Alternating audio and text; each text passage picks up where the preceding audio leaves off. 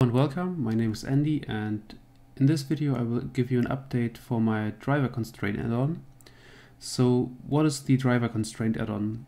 Let's say we have our object and we have a shape key here, and we want to drive this shape key with a bone. So usually you have to set up the drivers in Blender, and that was a very time-consuming task, and that's what the add-on was for. So basically what it does is select the object, select the bone, and then press W and choose the driver constraint add-on. So it sets up the key, the values, and everything else. So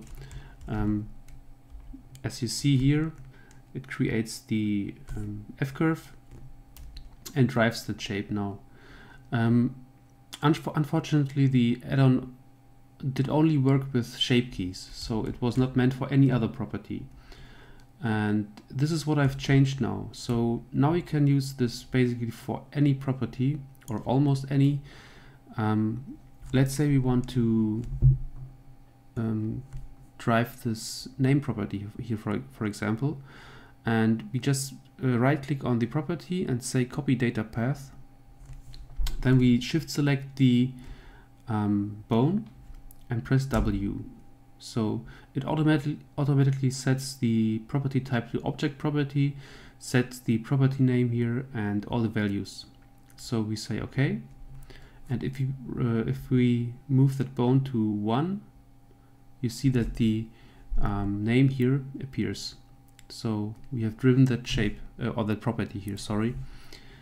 Let's use it for something else. Let's say you want to set it to wire.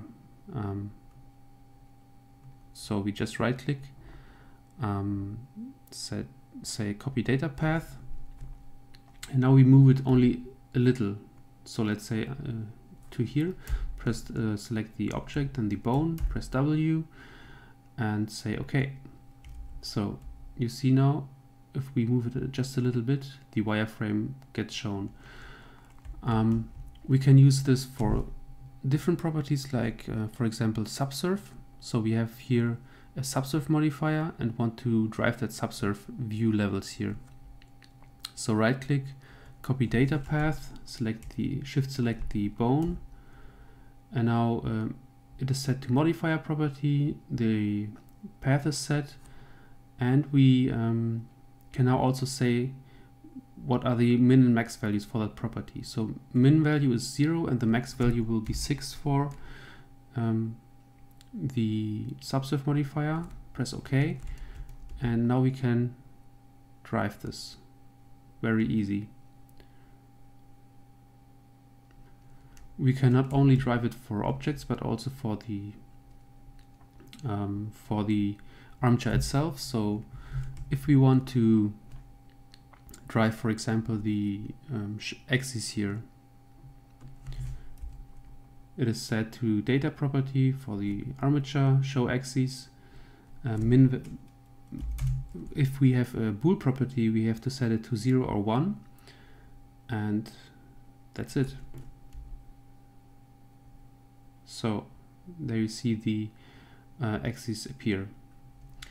This also works for custom properties. So I have used this for my color animation add-on. Let's say we have these sprite sheets here, and we have on value 1 we have this frame here, and we want to use this bone to drive that frame. So we select the object, copy data path, shift select the bone, move it, and then we just press driver constraint and say OK. So that's it. Now we have set up that bone to drive the frame here very easily. Okay, so that's it for this video. If you like that add-on, feel free to download it from my GitHub page. It is completely free, but if you like to support me, you can donate for it. And you can always share this video and give me a thumbs up. So thanks for watching, and see you in my next video.